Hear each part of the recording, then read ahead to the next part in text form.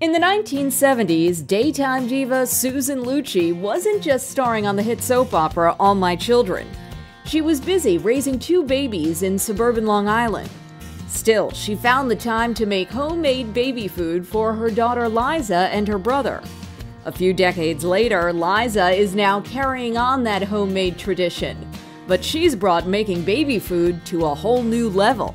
It's just amazing how life kind of leads you to where you are if you let it, and I've never been happier, and I really feel like I'm doing exactly what I should be doing. That something is acting as CEO and founder of Sage Spoonfuls, which provides parents with a complete homemade baby food system, one that allows them to easily make, serve, store, and then take their healthy homemade baby food on the go.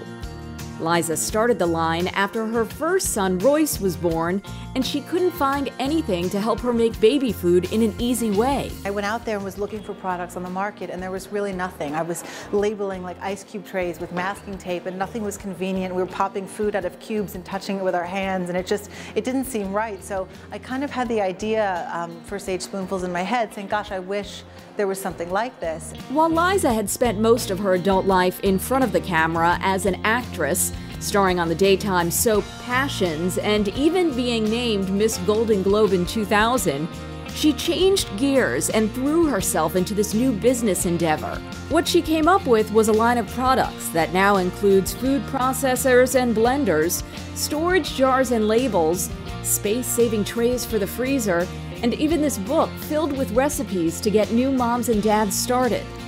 The idea is to cook natural foods in bulk for 1 hour every 2 weeks and then store it in the freezer. That's the beauty of homemade baby food. There are no limits. You're not limited to what some manufacturer thinks is the most popular food combination. You know, you can make beans and meat and poultry and fish and fruits and vegetables and grains, really anything that you're eating for yourself and the rest of your family, you can give to your baby. Liza says not only are you protecting the environment by saving all those baby food jars, she says you're giving your child a more nutritious diet, which actually ends up costing less than store-bought baby food.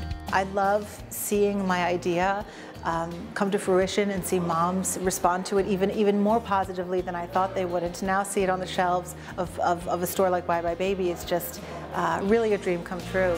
And if you're trying to make your dream come true, Liza has some advice before you get started. You know, protecting your company name and your idea and your products, and knowing what certifications you need and all of these things, really doing your homework on all fronts, I think is the best piece of advice I could offer.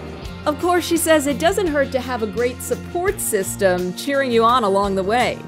Liza says she can't give enough credit to her husband Alex and, of course, supermom Susan Lucci.